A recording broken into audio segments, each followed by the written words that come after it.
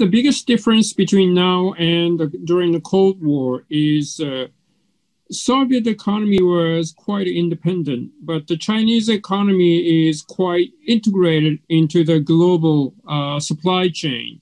So we definitely have to work together, and we definitely have to manage the situation.